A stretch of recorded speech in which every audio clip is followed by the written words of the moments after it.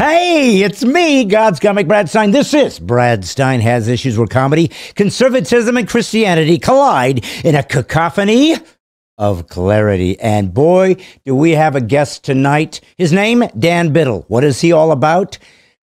Evolutionary frauds and counterfeits. He literally is talking about fraudulent use of trying to prove evolutionary theory through fake and counterfeit and fraudulent specimens. So it's going to be interesting. You may agree, you may not. You might find it fascinating, you may not. But you know what is fascinating? My son, Wyatt Leroy Stine, he wouldn't exist except he exuded from my loins. Wyatt, how are you, son? Doing great, doing great. We just had Resurrection Sunday. Some people call it Easter. Some people freak out over that because they believe they're actually worshiping Ishtar, not naming names. But others call it Resurrection Day. Either way, it's the representation of the great. It was just yesterday, son. The greatest day in human history. God Almighty dimensionalized himself, became one of us, died for his creation. Instead of just wiping us out and starting over, he said, I'm going to stick with you guys. I'm going to die for you so you can follow. So it's quite a commitment God made to his creation. Would have been easier just to go, let's start over with these knuckleheads. But he didn't. That's love. He committed, he made a call, and he stuck with us, and I'm grateful for that. We're talking today with Dan Biddle. Now, have I gone into depth about the Biddle? Not really. You haven't given me the Biddle. Truth? The Biddle truth? I was thinking of a word that rhymed with the Biddle, and then I realized halfway through Brittle? they don't really Sniddle? I was thinking... Piddle? I was thinking of using a made-up word, and then just pretending... Little?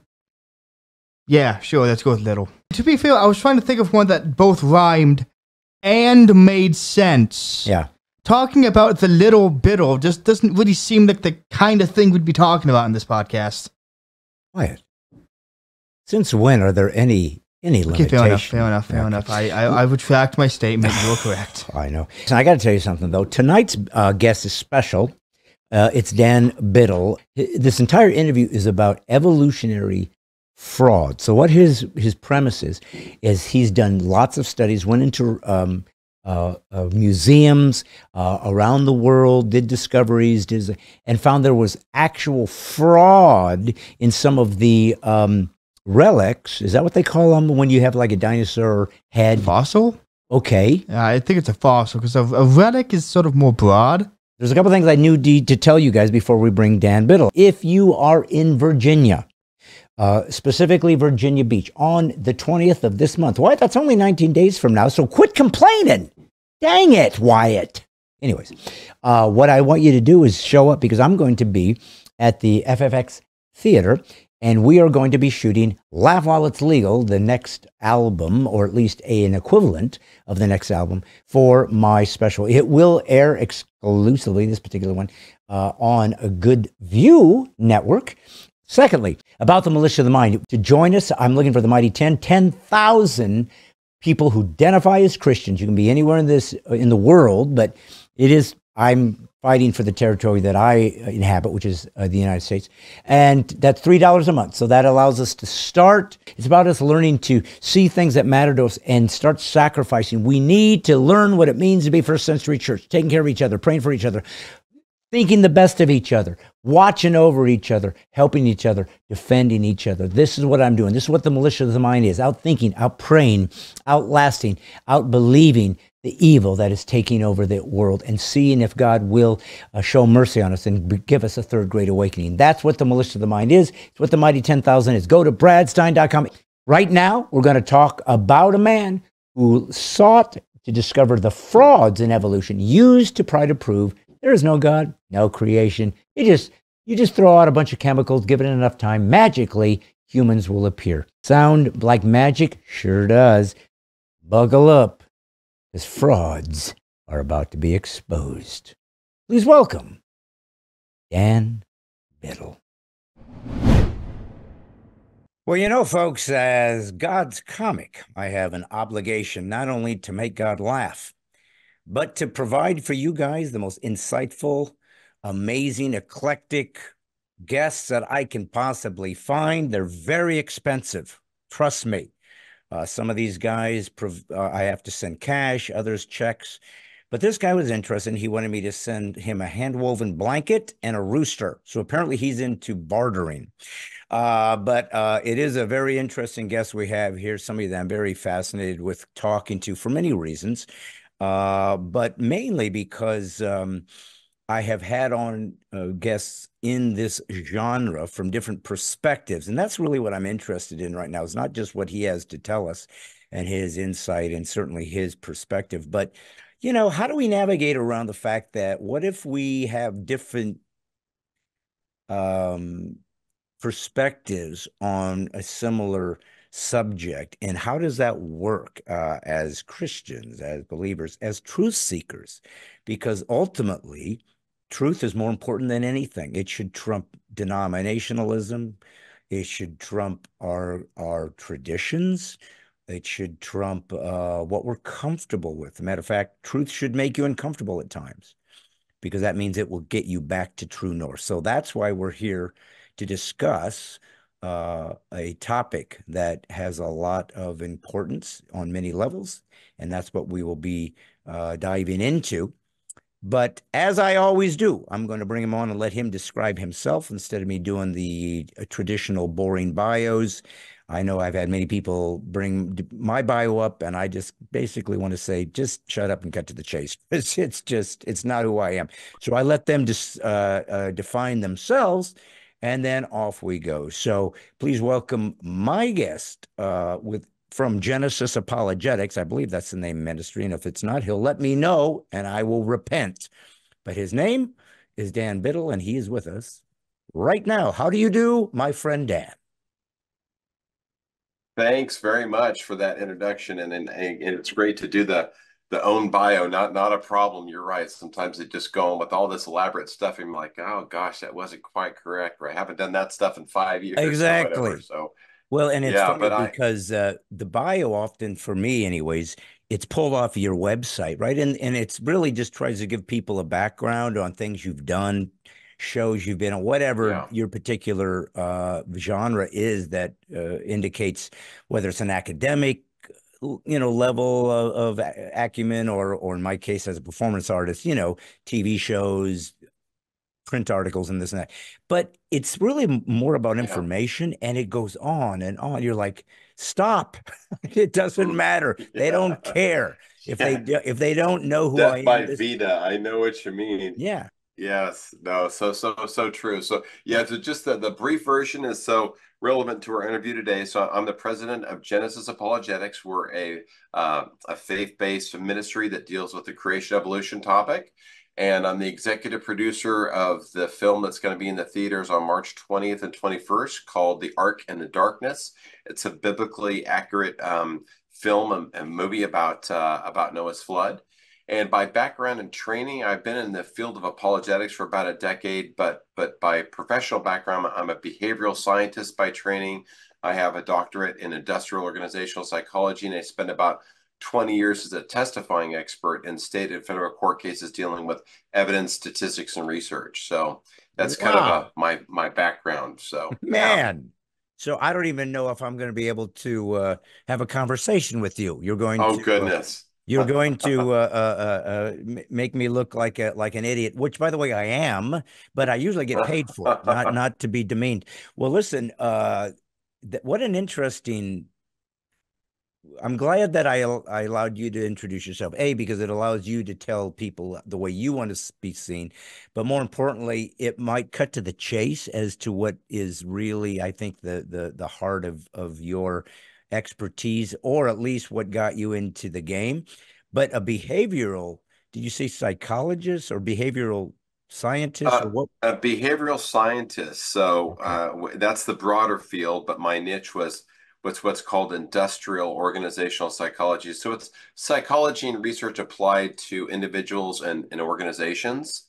And I was able to use that degree to testify in court cases dealing with statistics and research methods and things of that nature. So it's kind of a evidence background that I'm able to bring to the field of apologetics. So yeah. Okay. So you would you would draw. I'm not going to belabor this because that's not what we're going to talk about, but it's interesting, and I'm just trying to get a bead on like what you're really good at. So you would what draw conclusions based on what somebody was saying or what they how they were testifying about something, and you could you could observe what this was and find flaws in it or find some kind of um I don't know, they weren't being truthful, or there's a more of a statistical analysis about a particular Yeah. group of people that normally brings a particular point of view to the table.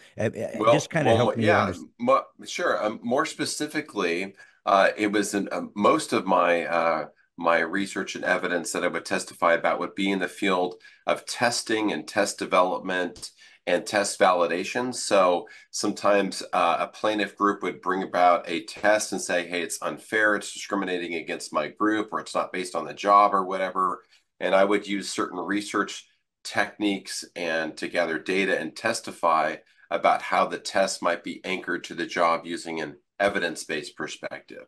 So that's one example of how my background could be used as a testifying practice. So yeah, So tell me then how that might apply to confirmational bias. mm, Would there be sort of, because one of the things, and again, folks, we're going to get into what your particular interest and expertise is for sure. But I think it's really important to kind of, because I feel like this has an element of what I want to discuss with you that goes above and beyond maybe what you're used to being asked questions about. It's a very sure. simple way to ask you the same questions you've answered 1,000 times. That doesn't interest me. I'm more interested in find some nuances or perhaps some other things that help you to think on your feet, because I find it some more interesting conversation than Yeah, the same one. Otherwise, I can just go yeah, watch the other 50 interviews you've already done. yeah. So, well, and for me as well. I mean, we get a lot of times, like a comic, they'll say, "So, have you always been funny? So, were you funny in school?" It's like, is that's your lead in? Because I've heard that seriously. Yeah, You have a chance to interview somebody that's interesting. You're going to just take the basic or stock question and not try to say, I wonder if I can find another angle here. So here's what I'm yeah, interested in. It was probably a question I was going to move forward to you with your with the Genesis Apologetics, but I think it's a perfect segue into it. It's that I've had Jason Lyle, Dr. Jason Lyle on. You probably are yeah, friends with him. He's an astrophysicist, a brilliant guy, great yeah, God believing man of God, right? Serves Jesus, wants to honor him by showing how the Bible is the revelation of God Almighty on earth, that it is inerrant, that it describes the world as it is and as it's going to be. And it's a wonderful rule book for how humanity works and where it's going. I'm a Christ follower since 9, so that matters to me. I obviously have had my shares of ups and downs. That's the journey of a Christian, yeah. um, but I care about the Bible and I believe it is God's revelation, as is nature, as God's revelation as well, as another Mm, clue that He exists and He's real and tangible, great. the best you Yeah. can get to a tangible, transcendent being, which is Mm, tricky.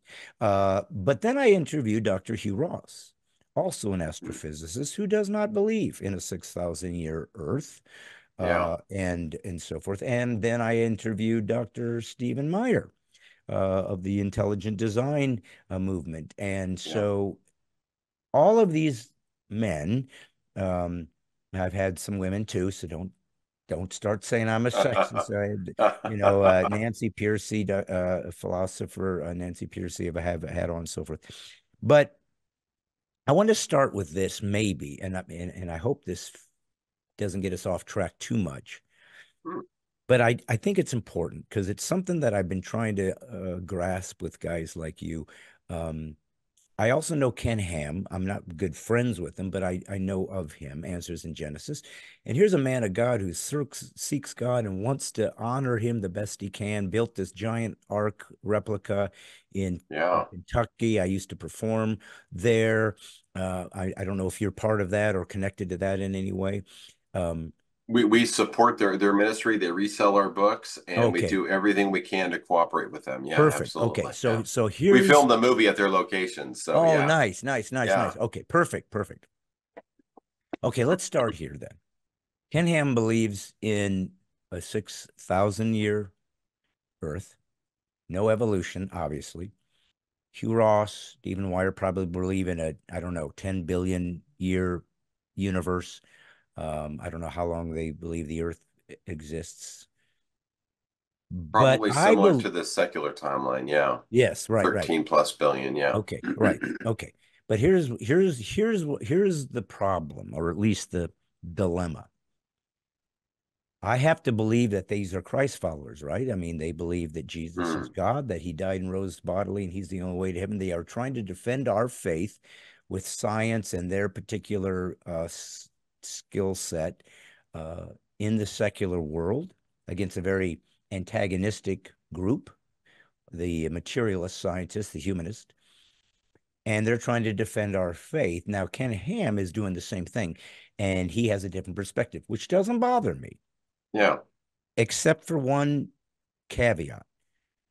If you don't believe in the 6,000 year history of Earth and creation, you don't believe the Bible, or you're not a true believer in the full content of the Bible as being inerrant. And what I'm trying to understand is, well, is it possible that people simply have tried to follow the Bible the best they can, and they've just reached a different conclusion, but that makes them not a believer? That's where I'm confused, and I'm hoping maybe you can help me understand if you feel that's an adequate way to evaluate a believer who's reached a different conclusion, and if so, Yeah. just justify it, because I just try to understand so I don't put words in your mouth. I want you to tell me that perspective so I can understand it.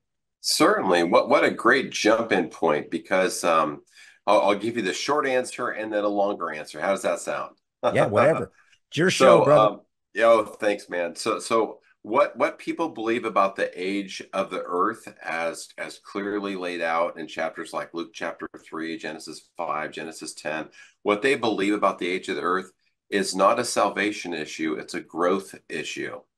That's my perspective. So I was saved when I was 11 years old. I was at a junior high camp, and I was saved.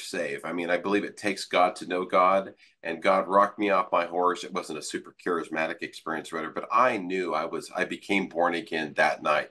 The old man was passed away, the new man was there, and I was like opening my eyes for the first time. I had a great, clean salvation experience at age 11. Came home from camp, parents got divorced. I slid into the world, became a rebel till I was 17, train wreck, rebel on every front. And then I came back to my relationship with Christ and I was about 17, repented, turned around, got cleaned up. And I'd like to say I've been following Christ ever since. In my 20s and 30s, went to seminary. And those seminary professors sat me down as a student and said, look, if you want to believe in the scholarly perspective of the Hebrew in the book of Genesis, Earth has to be young. That's what these scholars were writing about. The 6 days were real Earth rotation days. You can map up all the genealogies. They lead to a young Earth between 6 and 8,000 years old. But if you believe in science, Earth has to be millions of years old. So you guys go figure it out. That was the message I got in seminary. It was two things. Earth is young according to the Bible, but science is really sure that it's old. So you guys go deal with that. And that put me into a place of cognitive dissonance. It's a fancy word that a psychologist like to use when your friction is burning in your mind about how can this be true and this be true all at the same time. This is crazy. What's going on? And so I just punted on the topic, raised my first two kids. Well, honey, they'd ask me about Neanderthals or saber-toothed cats. And I would speak out of two sides of my mouth. Well, honey, if Earth is old, here's your answer. If Earth is young, here's your answer. Give them two different flavors. Then about 12 years ago, I went to this talk by the guy who's now the vice president of our ministry. And the talk was something like dinosaurs walk with man. And I'm like, this guy's a Looney Tune. Who in the world in their right mind would believe man walked with dinosaurs? I can't believe this guy. So I went to his talk as a skeptic because I had heard that perspective before, but I always just framed it as some like cute, like fundamentalist homeschool belief with these guys that just didn't know any better. So I went to the talk. I'm like I'm a PhD. I deal with evidence. I'm trained in the sciences and the natural sciences. I can't believe this guy's going to believe this stuff. So I went to his talk as a skeptic, and about halfway through, I'm like, oh my gosh, wait a second. This guy's on to something. And what about this soft tissue? And why do all these people groups around the world have the same myths and legends and cave drawings and histories about these dinosaur-like creatures that look like dragons? And what about all these evidences? And what about scripture and death before sin? So this guy tailspun me with all this avalanche of evidence. I'm like, oh my gosh, I've got to drill into this and find if it's true. So I took 90 days sabbatical pretty much off of life and obsessively plunged into this stuff because I love research, love evidence.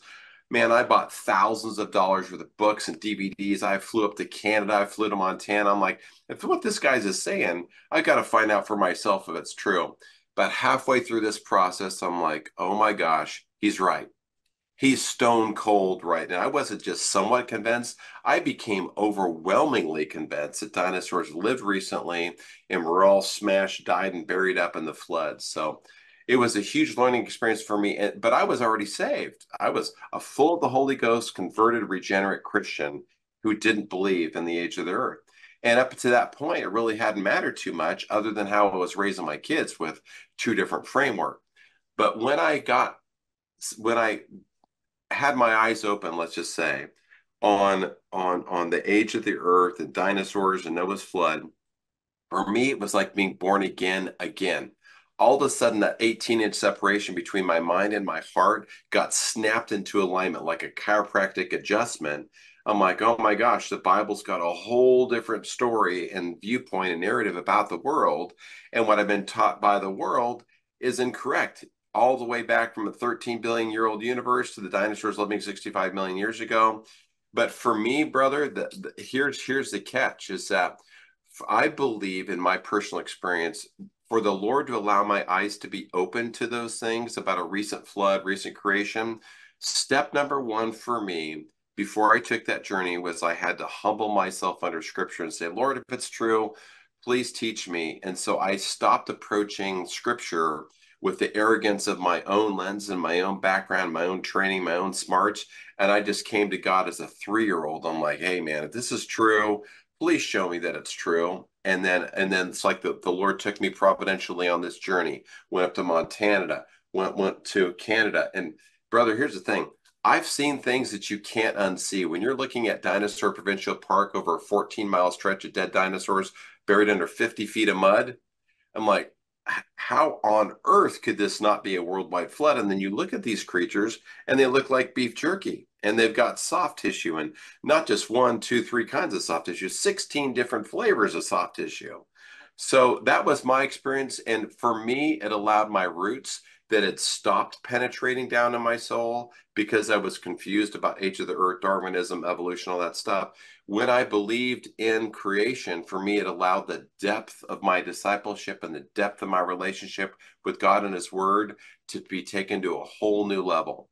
And that's my personal experience. Other people are going to have different walks, but I know as true as I sit here today, earth is young, dinosaurs live with man, they died in the flood, the whole bit. And I don't have any doubts about it. And for me, now I'm able to read through scripture without those hesitations and without those quick reflexes that go, oh, wait a minute, what about, doesn't start like, oh, what about the age of the earth? What about dinosaurs? So it was like being born again when I became a believer in the young earth. So. Well, and of course that would have that effect. I mean, any revelation is going to change you forever because it's a deeper inspiration than just a cognitive one. If there's something else that we can't always explain, that is the transcendence. That is what makes God unique and special and one of a kind, and needs to. I guess it's tricky to be God because, for him to reveal himself to us and literally tells us, by the way, you can't ever see me. just want you to know, even Moses wasn't even allowed to look at my face because it'll kill you. It's like, okay, Yeah. like what the heck? I mean, so it's hard to even it's a it brings up all kinds of other questions like, well, God, you made us. Why didn't you get us closer to you? Why didn't you make it easier to understand? And perhaps we Yeah. could account for the fall as to a disconnect from our communion because Adam and Eve communed with God, right? And he walked amongst them. And I don't know how much of that is, he's still transcendent. So I don't know if that had a metaphorical element to it or if there was a dimensionalized God. I don't know. I don't know. I don't know that we ever Yeah. will know some of these. I mean, I don't think there's something inherently wrong with God having mysterious parts. I think that should kind of go along with being Both. perfect and being omniscient and omnipresent and omnipotent, that you probably are going to have elements that literally cannot be grasped intellectually, because that's a very um, confined aspect of observing reality is your intellect, because we don't know everything. We never can, or we'd be God.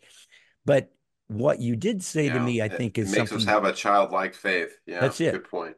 Yes, Yeah. and I've heard sometimes people will act like you have to jettison your brain and your life experience to become a religious believer, and they mock that as though being a child just simply means to be ignorant and to be foolish. But I think it's different than that. I think that there's a thing about being a child that is unique, and that is it's the only time you're innocent, Yeah. and it's the only time in your existence in humanity that anything's possible. You don't set boundaries on yourself yet. Now, clearly, it also means that they're ignorant on the things, and that they don't know that there's no such thing as whatever it would be. I can fly, or Santa Claus, or whatever people are teaching a kid that they're going to buy wholeheartedly because they're children. They don't have the intellect to life experience to evaluate and draw conclusions that are true.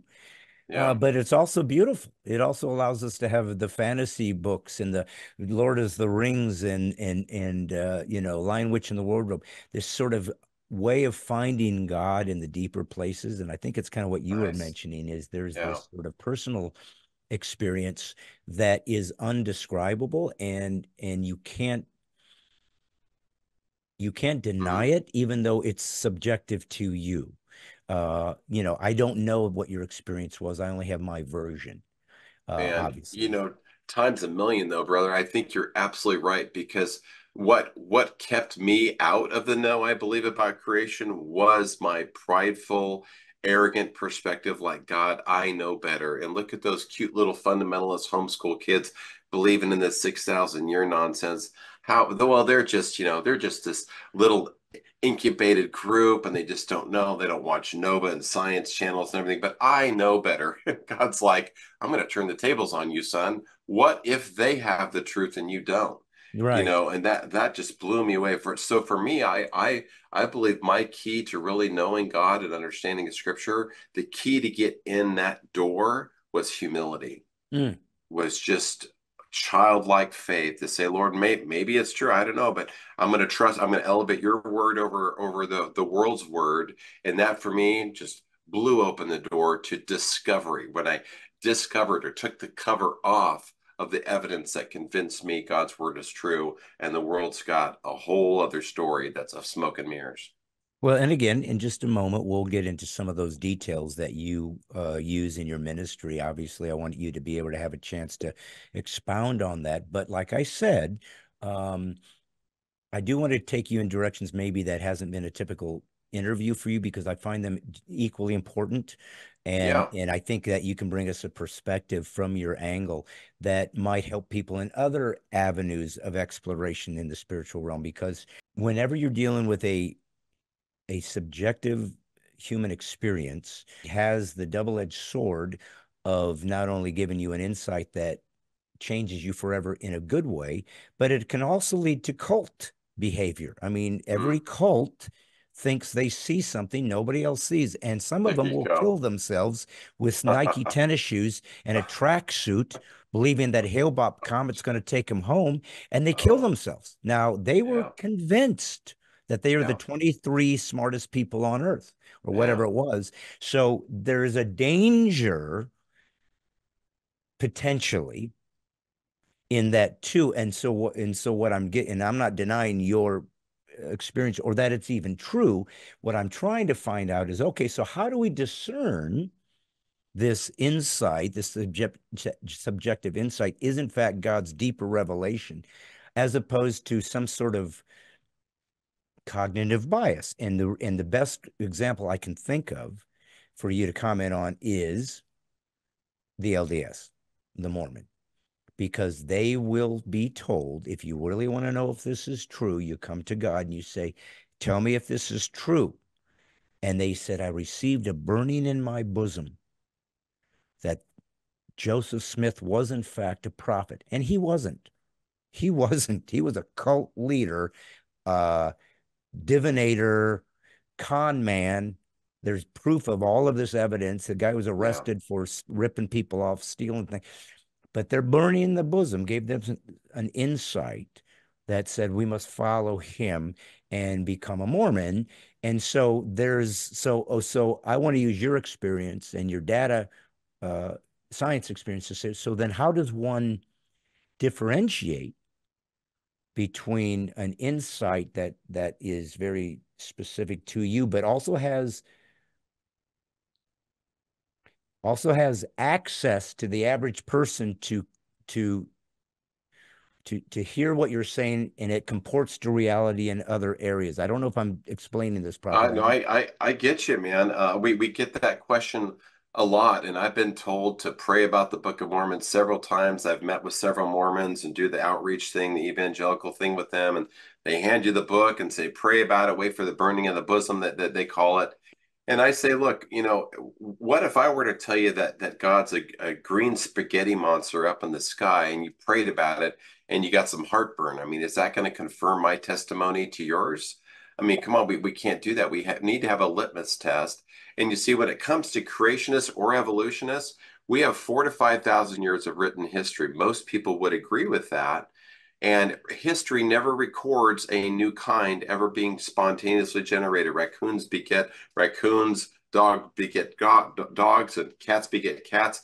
So we don't have observational data to confirm an evolutionist perspective or a creationist perspective. So the litmus test for the discussion amongst Christians has to be God's word. And I ran headlong into two passages of scripture that boxed me in theologically that I would challenge anybody from any scholarly background, older, gap, progressive age, you name it. There's logically no way out of these two boxes, at least in my opinion. The first would be the fourth commandment. Here we're dealing with the section of scripture God wrote with his own hand. He only wrote this much of scripture with his own hand. Exodus 31 says he wrote the 10 commandments with his own hand rather than having any other man do it. And he said to Moses, which Moses then conveyed to the Israelites, for in 6 days I created the heavens, the earth, the sea, and all that is in them. 4 layers, heaven, earth, sea, everything that's in them. And he's telling them, Moses, to tell the Israelites to believe he did it in 6 days. So communication's got a sender and a receiver. In this case, this sender is God. He's telling the receivers that it was 6 days as they would understand days. Boom, case closed. God says, work for 6, have a Shabbat. Work for 6, have a Sabbath, And so for me, I had to ask myself the question, why would God want me to believe something other than what he told the Israelites to believe? So the 6 days, ironclad, sealed, box it up. There's no way out of that, at least in my opinion. Now, I've had people try by mythologizing the fourth commandment or the 10 commandments or trying to map it back to ancient Near Eastern myth, but still game over, case closed. And on the age of the earth, same thing. Luke chapter 3, just go there. We got 77 patriarchs listed from Jesus all the way back to Adam. And there's a little clause in there that says Adam, comma, the son of God. So not Adam, the son of 10,000 years or 100,000 years of Neanderthals that goes back to Cro-Magnon man, that goes back to Homo sapiens, that spun off of some ape human line. No, it says Adam, the son of God. So that is the linchpin for that theology of a young earth, because we've got 77 patriarchs going back 4,000 years from Jesus to Adam, then it says Adam, comma, the son of God, because it's going son of, son of, son of, son of, son of. Then it goes to Adam, the son of God.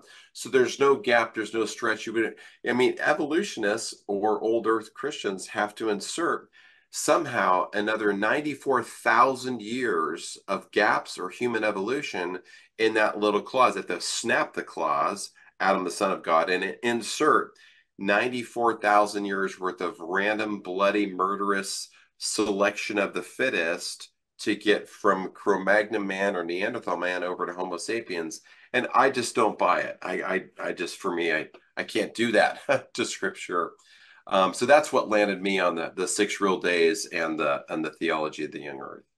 So the Cro-Magnon man and the Neanderthal man, does your uh, um, does your I'm not sure what you call it, your ministry, your apologetics. I'm not sure how you frame your nomenclature, but um, Yeah.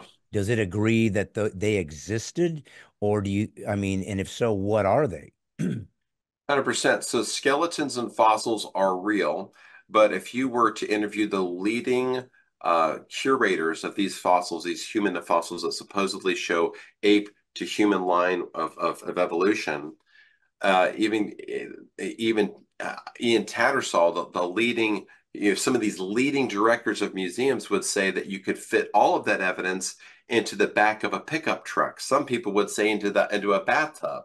So all the evidence you're talking about Australopithecines and Homo habilis and all these other creatures that supposedly show this chain from ape-like creatures to humans, put it into a bathtub. That's some pretty weak evidence. So in every instance, the fossils that make up these icons, like an Australopithecus or Homo habilis, it's either all ape or all human or it's mixed. And but they fit into one of those three categories, and the evidence is very, very weak. But you pick something like Neanderthals. Well, they now learn that they're just humans. They're just blocky, sturdy humans that have a body frame morphology that's similar to like Samoans. They're thick, they're blocky, they have 15% bigger cranial capacity than we have today. But they made musical instruments. They made some kind of crazy glue for hafting their points, which we can't even figure out today how they did it. They had musical instruments. They worshiped. They had ceremonial burials.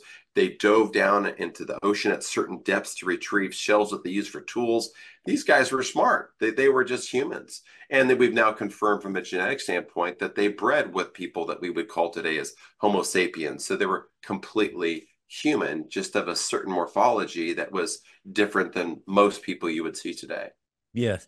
Well, so do you think that, I mean, clearly Darwin's Origin of Species and his groundbreaking work. I don't know how groundbreaking. I think a couple guys preceded him in this potential perspective of um, adaptation and whatnot. But nevertheless, he's the one that got all the accolades for supposedly giving you the ability to be a uh, uh, intellectually satisfied atheist, as Dawkins talked about. It gives him a sense of um, I guess teleology. I mean, if they want to make that leap, clearly, if atheism was actually true, then life is meaningless. So I don't even know why they Mm. do science, because it's all a Yeah. big giant facade that they literally have to teach themselves to live in a lie to survive and to thrive as a human until they fall into oblivion at death. So the whole thing, I think part of the way I even assess philosophy's value is it livable? Can you even do it? And if you have to borrow from my faith system to have human rights, to have women's rights, to have a sense of slavery being immoral, the idea of not murdering, all the things that can't exist from an accidental uh, Wow. evolutionary mutational cell structure, then it's to me, if you're intellectually honest, you abandon something that can't even survive or function without stealing from an antithetical belief system. It just should be a proof That's a system. great point. Love But it. Well, Yeah. but I mean, I don't know what else to say about it. You know, they live Yeah. life as though it has meaning, and they'll write 500-page books reaching the conclusion that life is meaningless. Well, that must include your book. Why'd you take the time?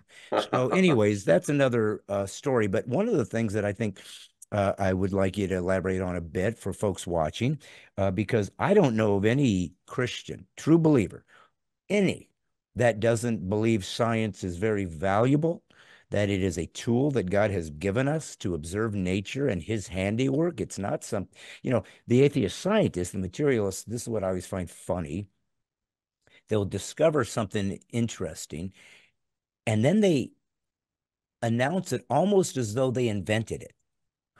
Like, we Yeah. look what we invented, this new atom thing. No, you didn't. You discovered what was already there that you had no Wow. hand in.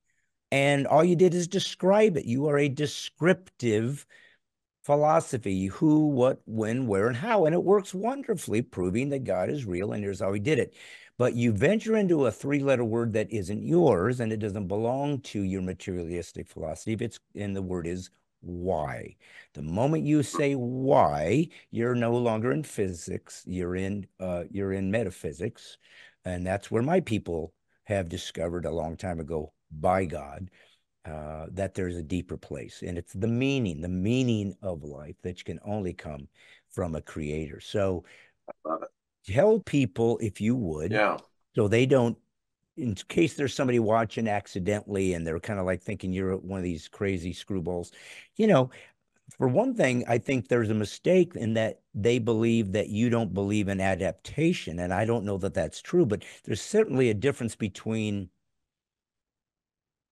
microevolution, if you want to use that as a catch-all term, but I think the better term is adaptation. God created biological entities that can adapt to things. That's just a beautiful God inbred access point that we have, which is different than the meta narrative of macroevolution, where things come out of nowhere, where species have burst in onto the scene from another. It's so absurd if you just try to look at it. If you were first handed this story tabula rasa, you're going, Yeah. this is ridiculous.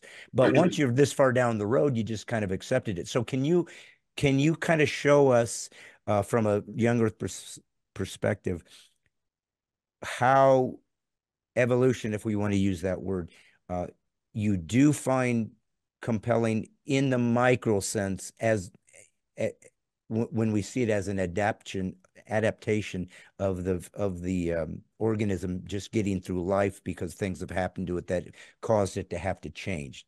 Can you kind of Sure. drive that? Yeah, absolutely. So first let's talk about the science box itself. So if you were to take science and frame it as a tapestry, you can just unzip it and cut it in half. You could bifurcate the field of science, and this gets our evolutionist friends mad. But look, I've dealt in the sciences for decades. This really is a true analogy. It's a true comparison.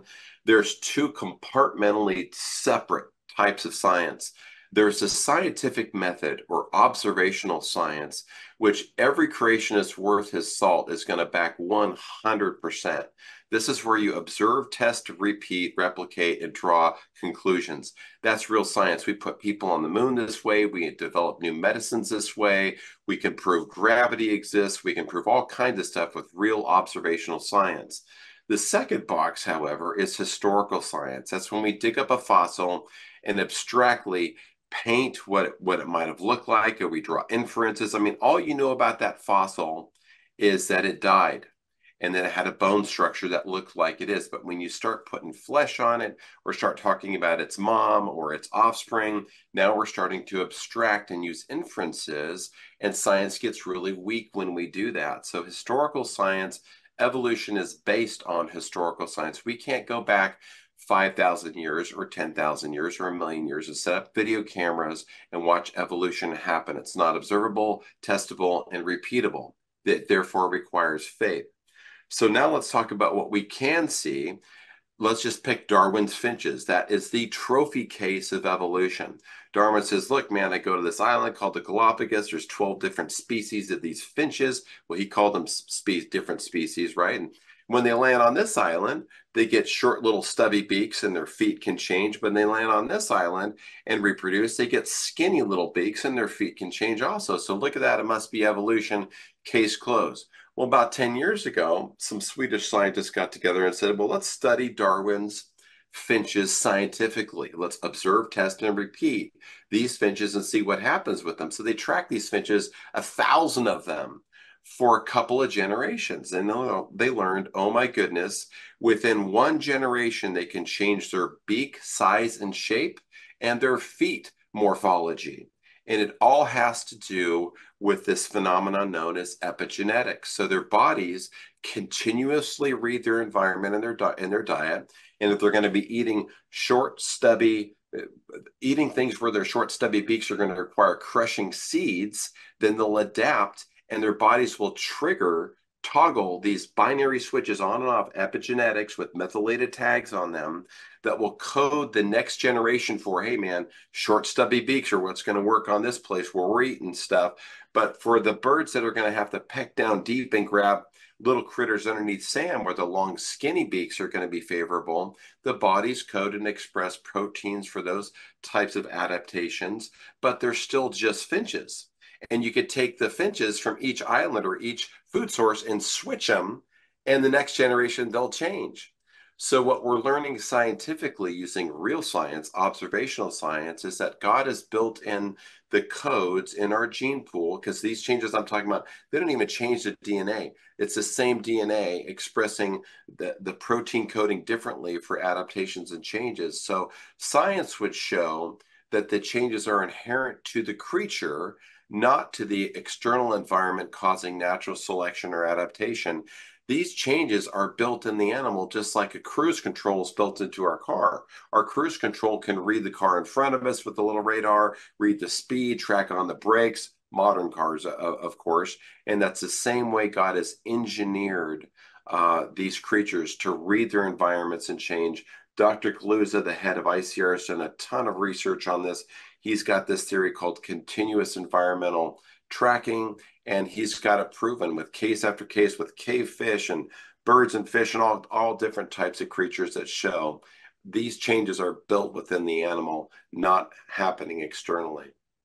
Well, and that's again, like you said, where they would take this true observation, but it's really kind of no different than a tall guy is probably more adept to playing basketball, so he goes and plays basketball. It doesn't make him a subhuman or a superhuman, makes him a tall human. He's Yeah, still one of us. He just happens to have a different flavor, different color, different maybe bone structure, I guess, right? Males yeah. have thicker bones and whatever, but we're still humans and we just have different kind of sizes and shapes.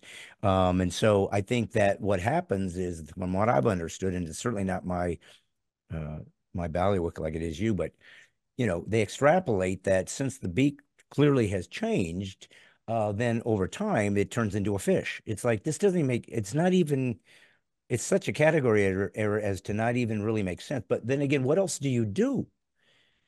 What else can you do if you have eliminated the possibility of an engineer? If you Yeah. have decided, I'm going to set up an arbitrary fence that states you can't look over here. Well, what if there's answers there? Nope, I've decided there's no answer in the transcendent. You can't even speculate. There was a designer here. It's not even science, frankly, unless it's strictly materialistic and uses only materialistic observations and utilizes only materialistic matter. And it's like, That's a well, great point. yeah. And Yeah. so if you've created an arbitrary boundary and say, God, I don't believe in God because he is not revealed himself, he'd say, well, what if he is on the other side of the fence that you put up?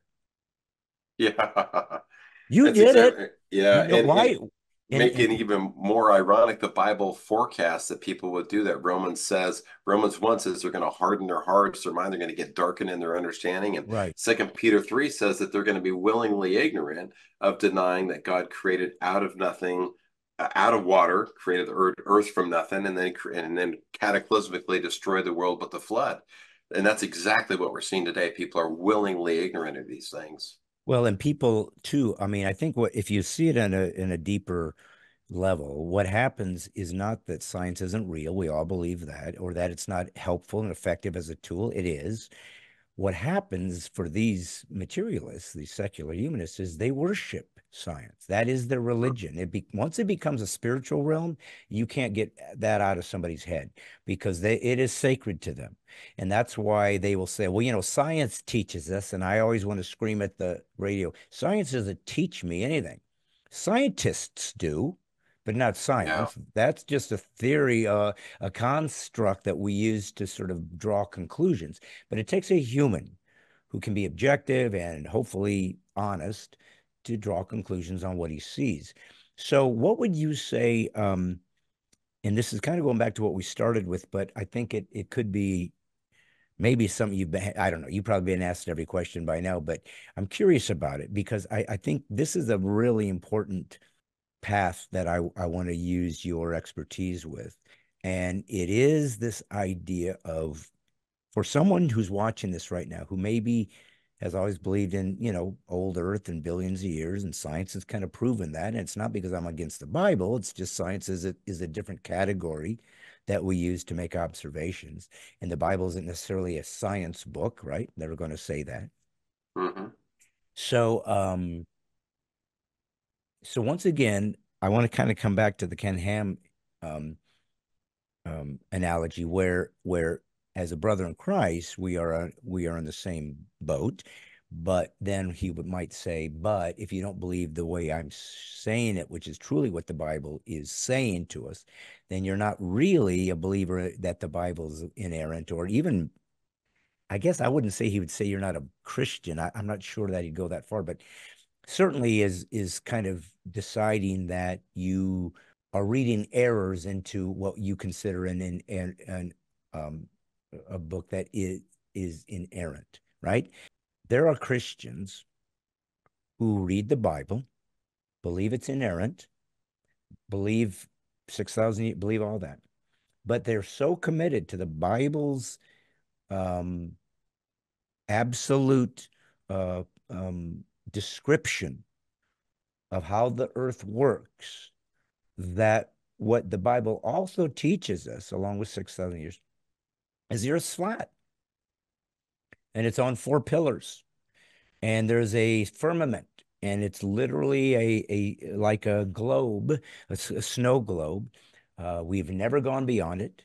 There are no photos of the Earth. It's all been CGI, or NASA is using it to um, try to get us to worship a heliocentric world as opposed to geocentric. And the Bible is very clear.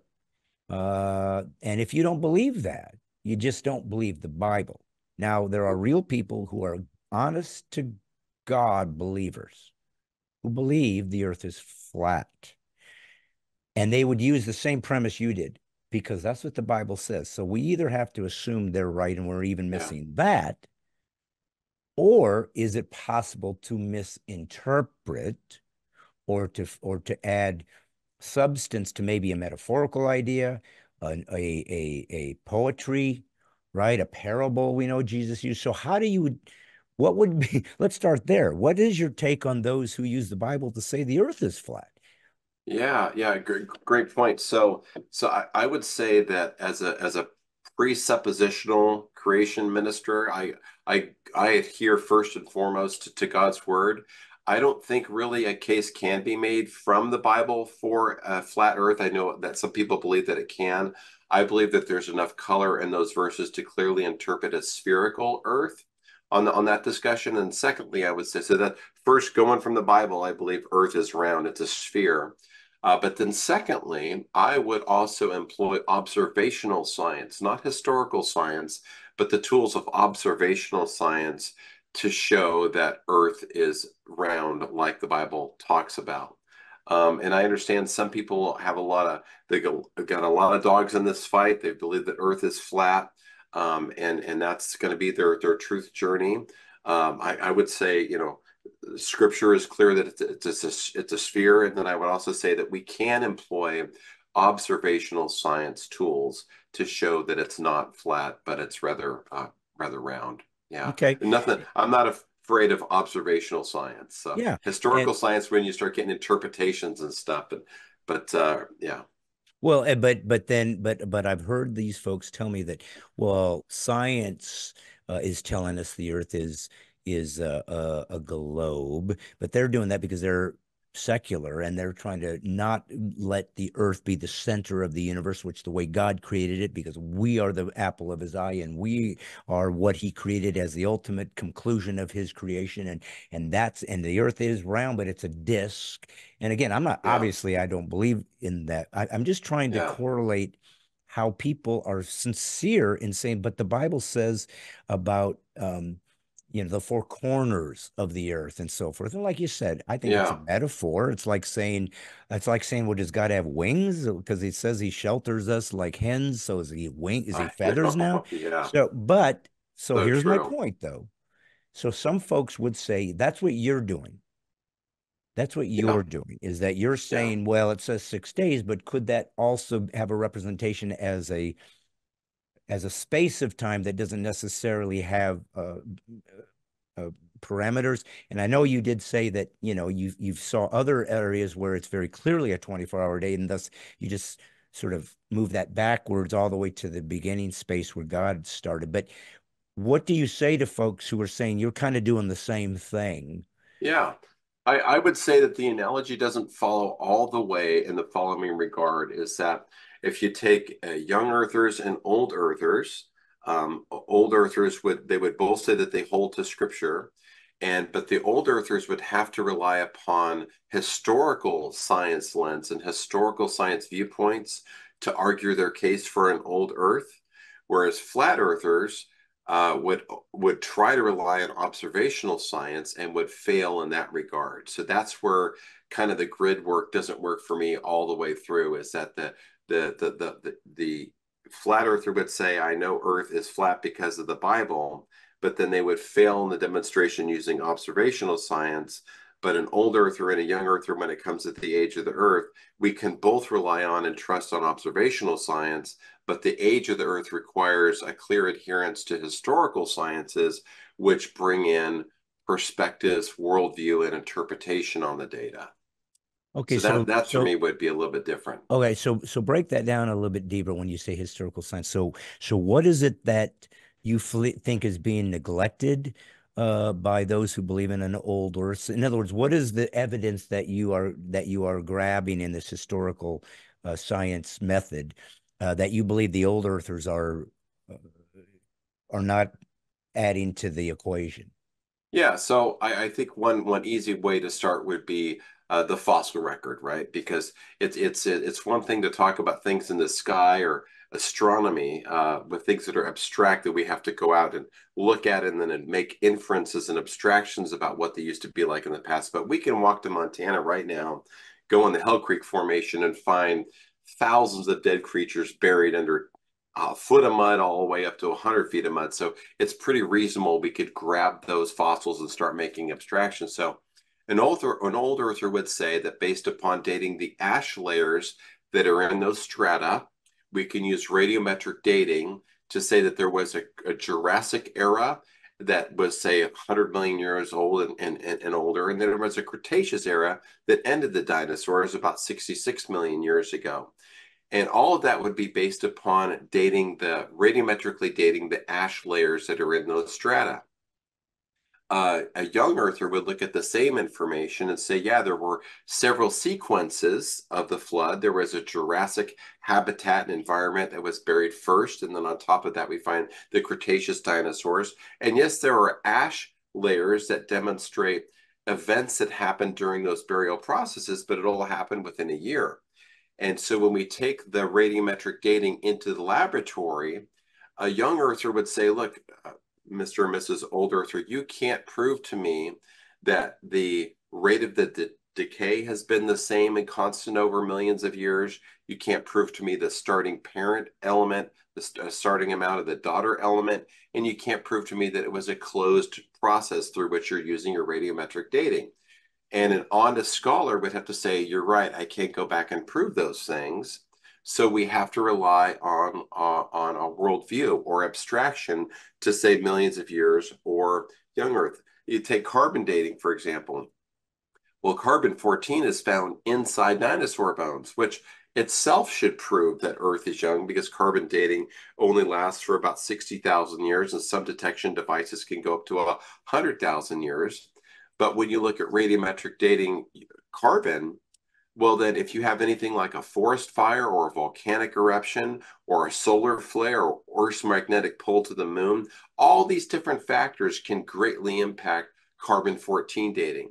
And we know it works good for a couple thousand years back, but why are all of a sudden they're between 300 and 700 BC? Well, we can't date anything along that line because it's just a flat line. We don't know what's going on there. And at 1500 BC, there's this carbon-14 dating anomaly that everything always misses it by a couple hundred years. What's going on back there? So if just in that recent time of a few thousand years, we've got all these conditions and caveats in interpreting carbon-14 dating, well, first of all, we can't even interpret anything before 1950s because our own blowing up of atomic bombs in the 1950s absolutely doubled the amount of carbon-14 in the atmosphere. So you go back just three or 4,000 years, there's all these caveats and conditions. Then how in the world can we think we can date something back 45,000 years ago? Was anything else going on 10,000 years ago or 20,000 years ago? So that's where we're going to start separating from an old earther, that they're going to rely sovereignly upon Earth's record and the ash or the carbon-14 and really trust those things going back. Whereas myself as a scientist and as a young Earth creationist, I'm going to say observational science we can take to the bank all day long. But when you start having to require inferences and assumptions and abstractions, I'm going to start losing faith in that and regaining my faith in the Word of God. Mm. So what, and this isn't for you to put you in a spot of making an indictment to the old earthers, because I hope you understand that even in this conversation, I'm playing more of a, I hope the layman watching who might want to ask questions, and I'm trying to find that place for them, Yeah. because we know what you believe, and certainly people that want to study that can get much deeper. I'm sure you have, and we can put a link on for you, any books or any kind of materials, as well as this movie you said is coming out that I'm guessing is dealing with the ark, and perhaps, I don't know what you're discussing about that in general. Maybe there's more to it than I realize, but I do want to try to find some problems with your perspective so that people can at least hear that there's an answer to it, whether they agree with it Yeah. or find it compelling. At least let's try, everybody, if any belief system that can't withstand intellectual scrutiny should be abandoned. It's not worth your time. Either it can stand on its own or it can't. And that's what I think guys like you have made sure you're letting folks know is this isn't some kind of, I don't know, some kind of cult-like sort of, I don't know, making the words of the Bible fit a narrative that makes you more comfortable. You're trying to accept the Bible as, I guess, the standard that you start with. It's the presupposition that defines your ability to evaluate scientific discoveries, I guess. Would that be fair to say that that's the foundation? And thus, if there's a confusion in scientific data in the Bible, well, then you're going to go to the Word of God. And where does the science sort of not have authority in your mind when it comes Great to its point. conclusion? Yeah, I think for me, as I mentioned before, for me, I think the key for discovering my perspective about the age of the earth and dinosaurs and all that, it was the key to get into that understanding was humility under the Word of God. So by full admission, I am a presuppositional apologist. I presuppose the Bible to be true.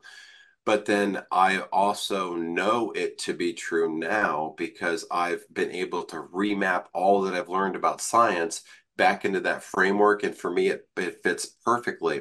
There are some things that we'll never know. I don't, I mean, I'm still holding out for someone to have the best definition of distant starlight.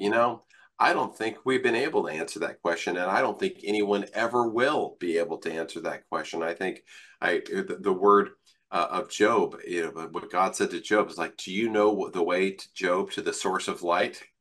God sarcastically asks that of Job. So I think there's a number of things that, just to be honest, we're never going to be able to answer fully. But what we do know, what we can see around us in geology, paleontology, biology, absolutely perfectly fits a young Earth framework in my perspective, anyhow. Okay, so where do the dinosaurs fit then? For because a lot of people would say that you guys don't believe in dinosaurs, or that Satan Yeah. made counterfeit bones or something. I mean, obviously Oh they'll man. turn it into a parody, but Yeah. but It's a but dinosaurs existed clearly. So what is that all about? Man, great hot button for me, because it was really dinosaurs that confirmed for me that the young Earth. So just look at it biblically. On day 5, you have birds and fish. On day 6, you have mammals and man created. God said He created all the land creatures on day 6, and then He told Adam and Eve to name them and to take dominion over them. Those two things. So when you name something like your son, or God told Adam to name the animals, you're taking dominion over them as if you issued them. You're like, they're mine, they're under me. Everything under Adam and Eve's dominion fell at the fall when they ate the forbidden fruit. And so animals turned against each other. But we do know that God created them, because He describes Behemoth, which is nothing but a sauropod dinosaur. Again, no way out of that box. So that's a sauropod dinosaur. There's 14 different characteristics described about that creature in Job chapter 14 or 40. Perfectly describes a sauropod dinosaur. And then God describes the Leviathan in the very next chapter, a real creature which God says retreats before nothing, which is probably a Deinosuchus crocodile, a super croc, a 40-foot long crocodile that we now have fossil record evidence that actually shows it was 7 tons and 8 dinosaurs by snatching them up from swamps or whatever. So dinosaurs did live recently. They walked with man, and they were creation by God Himself. Where were they? The Garden of Eden is, I mean, I'm guessing is somewhat limited, right? I mean, was the Garden of Eden the earth, the globe at that point, and then it kind of got reduced because we know that they were sent from the garden at the fall and not allowed to return. So it seems to be a small area. So every animal that has had or been created in history, uh, and many of them are dead now, right? They're extinct. So there must have been Absolutely. even more that existed simultaneously. So where would they fit uh, Yeah. in the garden? Created on the 6th day in the Garden of Eden, and then that place fell, and the first world that was created, says 2 Peter 3, was destroyed in the flood. We're on the second version of Earth today. So they're there on that first created Earth, but they're buried under 10, sometimes 100 feet of mud. And we know it happened during the flood. I mean, if you just look at the Morrison Formation in the middle of America, we're talking about a 600,000-mile region with 13 states. That's a 300-foot thick pancake that spreads 13 states, 600,000 miles, filled with 52 different species of dinosaurs. How would you do that without a worldwide flood? So we know they were created. They're buried here in hundreds of feet of mud, even in the middle of America. So so that's I guess what I was getting at, and I've never honestly never even thought about it till this second. So I'm kind of walking this in my own mind and finding it kind of intriguing. I think when we talk about the Garden of Eden, we consider it a very specific space on the globe, a very specific defined space because um, when they fell, like you said, there was a boundaries place where they were sent out of the garden. They were forced out of it. And then an angel was placed there to say, you don't get back in. So obviously, it was a specific uh, geological area of, I guess, the whole earth, right? Because the whole earth existed. But wait a minute, if the dinosaurs are in Montana, and we have to assume the Garden of Eden is in, I don't even know where, Iran or Persia, I'm not sure. So Yeah, God was yeah, creating animals all over the earth that they never certainly. would have even seen. Yeah. So, I mean, I see what you're getting at exactly now. So, yeah, yeah. the Garden of Eden specifically was buried and destroyed cataclysmically by the flood. It's probably under 100, 200 feet of sediment. And we have, just like if you go to different cities nowadays, you'll have Washington Street or Lincoln Street. We have several different places that are named after features that were in the Garden of Eden. But the Garden of Eden proper was buried by the flood because God said he was going to resurface the earth by the flood and scrub man from the very existence from the earth. In fact, God says, I will use the earth to destroy humans as a tool for destroying them. So the Garden of Eden was a specific geographical place in the pre-flood earth. And you're right, the dinosaurs might have been 1,000 miles away from the particular garden. So Absolutely. would he have But they named? started out in the garden So too he, and would moved God around. have, and maybe we don't really know the answer to this clearly because he didn't go into great detail. But if God said Adam named every animal, or at least gave it its species name, I guess, or something, right? I mean, I don't know Yeah. that he's called him Joe. He said you're dinosaur and I mean, I guess, right? I've never even honestly broke it down like this. No, we know what happened there too. There was about 7,000 animals total on the ark and only about 1,400 different kinds. So certainly Adam could have named those within just one day. But creationists believe when you study the field of baraminology, the original created kind, there were just a couple thousand different varieties of animals. So are those the ones that would have, because this would certainly be another challenge, is the arc, which you said you've done a whole movie on, and that'd be interesting to hear where that's going to come out if people want to see that. But Yeah. the ark means that he brought every animal of its kind. I understand that onto the ark. Obviously, not every animal that's ever existed. It would just be impossible for them to fit. But if he had a kind that survived and then they ended up breeding and that through adaptation, whatever, had different types of kinds, I guess. I don't know enough about it to Yeah. even make Yeah. the proper word usage here. But um, so, Oh man, it's so clean and easy to describe what happened there. yeah, do I that. really struggled with that early on, like how in the world could you do it? So we answer that clearly in the movie, and I'll explain it here in a second. But yeah, the movie is just you just go to www.noahsflood.com. You can see our movie coming out March 20th. We've got the long answer there. The short answer is simply this: is that God did create probably at least 1,400 different types of terrestrial animals that were in fact on board the ark, about 7,000 animals total, because he said 7 pairs of the clean kind and then 2 of every other sort is going to be drawn to you. So God selected the animals to be brought along the ark. So if you just take the dog kind, they probably go back to a type of a wolf, or Canis lupus. It would probably be the original dog kind or something that was a pre-wolf. But we've got 339, excuse me, 339 different breeds of dogs that all go back to a wolf. There's over 300 breeds of horses, but they're all still interfertile. 68 different breeds of chickens, they're all interfertile. And if you look at the bear kind, the Ursidae family, even go above the species to the family level of bears. Well, did you know that 5 of those 8 species in the Ursidae bear family are still interfertile? So if you map back all of biology to its family kind like that, 68 chickens go back to a pair, 339 breeds of dogs go back to a pair, same thing with 300 plus breeds of horses and all the bear family, you can map it back easily, just about 1,400 different kinds of animals that Adam could have named on the sixth day and that God could have used to bring animals on the ark. Same thing with dinosaurs.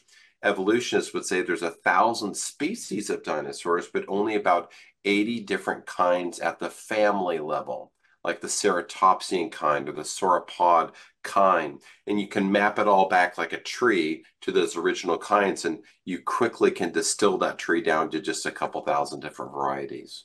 So is that similar then to the finch beak element that we were talking about earlier, in that if there was a kind of dog, it's almost like a blueprint, I guess, of dogism, dog-ishness. Like, is it Plato or Aristotle talked about forms? Yeah. The idea that there is the dog exists, the idea of what dog means in general, but the specifics is here's a poodle, here's a Labrador, here's a pit bull. So do we have to then uh, follow through with what you're telling me, that there was this sort of template for dogism, and they Yeah, bred. And then as those maybe dogs moved on wildly, right? Because they're coyotes or they're whatever you would even say, but they're living. They're not coming into people's homes initially. They're running wild you got it. until they Yeah. domesticate. So every one of this sort of template dog over time and breeding, and I guess mutations, I guess, or what, they suddenly started taking on, and you end up with a giant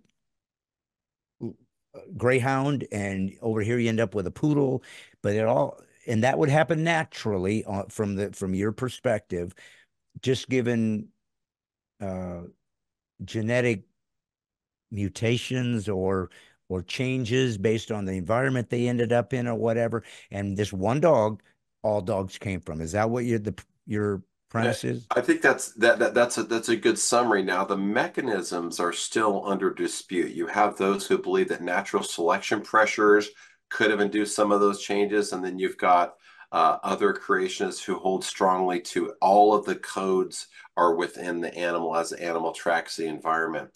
I think that evolutionists have really overcooked the natural selection idea, and they've given a lot of agency and godlike powers to natural selection as an engine to produce all of these different varieties.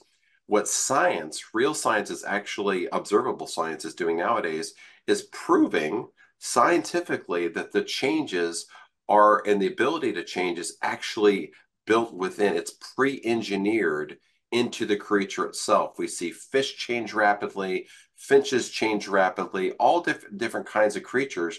I mean, we've even seen lizards within one generation grow longer legs or shorter legs within one generation based upon their habitat if they move from this type of habitat to another habitat. And get this, even field mice versus tree mice can grow additional vertebrae in short order based upon where they live, either in a desert environment or a woodland environment. So if we're seeing things like this happen quick, beaks changing and additional vertebrae growing within just generations, how much more do we need to study about how these animals continuously track their environments and change based upon the codes that are within them? So, yeah, you look at a wolf, you've got a timber wolf, an Alaskan wolf, and an African wolf. I mean, you've got a wolf that can change as much as 80 pounds in its constitution based upon where it's living and what it's eating, but the same wolves, and they're completely interfertile. You can take a scrappy wolf that's living in a desert hotter environment, and it can still breed within an Alaskan wolf that weighs 150 pounds with big huge paws, living up in Alaska and is eating caribou or whatever, can still breed with an animal within the dog kind. So all those changes are built, the ability to change and morph is built into the code of the animal. So, and some creationists want to argue still about whether natural selection can still have some place in putting pressures that would create some of these changes or limit some of these changes. And but I think the latest epiphany in the science that's coming out is, oh my gosh, a lot of us are wrong. The code to change is pre-engineered in the design fabric of that creature. So if God created all that we know and he put the game in motion and whatnot, he created laws and orders in the universe that are immutable. That's how we can do science, right? We got to know gravity Yeah. will work tomorrow, or we can't do things. We have to believe in the mathematical equations that are also um, uh, immaterial, right? Math is a is a concept that's real, but not you can't observe it or repeat it or what's the atomic weight of one? You can't do that, Yeah. but it works, and it's still, and I believe it's the language of God. If you look at the way God used numbers throughout the Bible, it clearly is a way He communicates to all people with different languages or even different um, different abilities to reason. Mathematics still works for everybody. Yeah. So it's a way he communicates. He's so big, so mysterious in some ways, just by the inherent nature of being God, that it's almost like he has to give us clues of who he is and how he reveals himself because he's too unimaginable. Mm. And the Bible says that. You know, a friend Yeah. of mine named Bart Millard is with a lead singer of a group called Mercy Me, and he wrote a very famous song, actually the most famous Christian pop song called "I Can Only Imagine." It's a beautiful song, and it's quite touching, but it's not true. The Bible Mm, says you can't imagine what I mm, am. There's mm. eye hath not seen, nor ear has heard, nor has entered in the hearts of man the things that God has prepared for those that love him. He's basically saying, imagine all you can, but that's a shadow Yeah. Great because point. there you won't even believe you can't even imagine what's Yeah. coming. And God is that's unfathomable. fascinating to me. Well, let me ask you this then.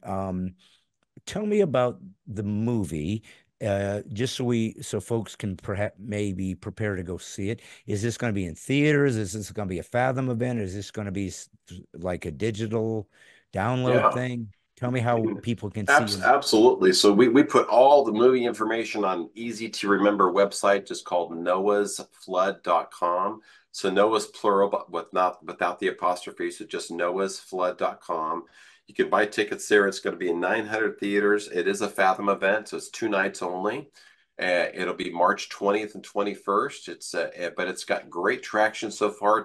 Thousands of tickets have been sold so far, and it's in a strong number of theaters. I think the cap we could have hit was 900. It's an 893. Just added two more this week, so it's growing strong, and it does take a young Earth perspective, but it focuses mostly on geology, paleontology, biology, geophysics.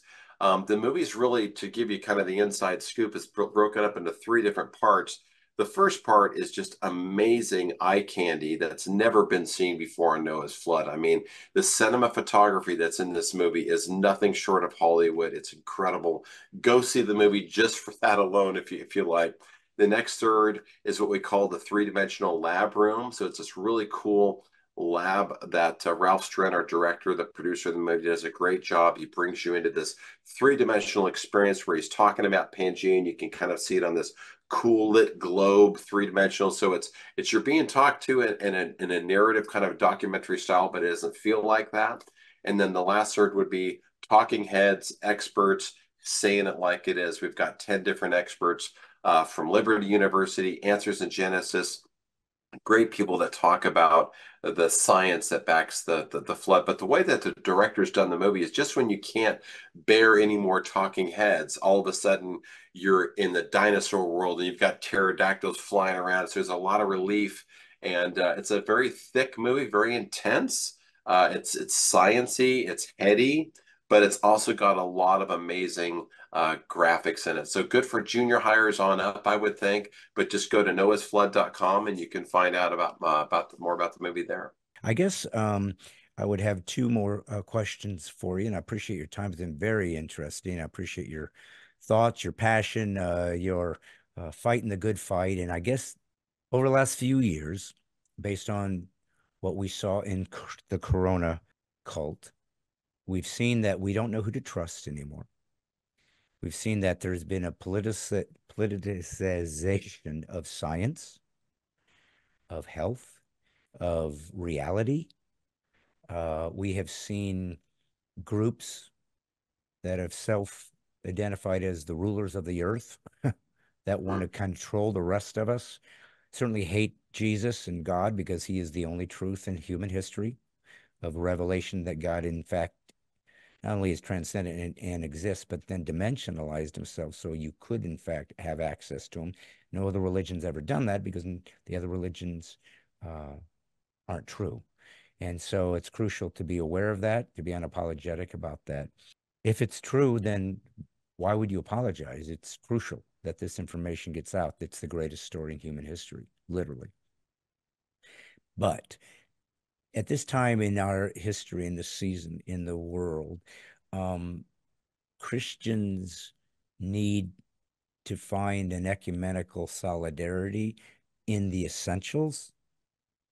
Jesus is God, came in the flesh, died and rose again bodily. He's the only way to heaven. He's your only sacrifice that by which you can be saved, that you must repent of your sin, and you are in fact a sinner, and you cannot earn anything to get there. It's God's grace and his mercy and his sovereignty The end. That's Yeah. that. But Amen. he also, I believe, I don't want to say loopholes, but the God I believe in loves his creation so much that he's looking for every opportunity to get you into heaven. He's not looking for ways to get people into hell. He's trying to look for ways to get you out of there and to bring yourselves to him. So I guess what I would want you to help people think about is this. So when we have Christians who profess Christ, but they're going to have different points of view. And they might say, yeah, still think the earth is billions. And you say, but I think the Bible says this and that. But how would you, what would you say to them in regards to how we should see each other, how we should journey this thing together? If we can't reach a consensus on this, how do we treat each other? How do we give grace to each other?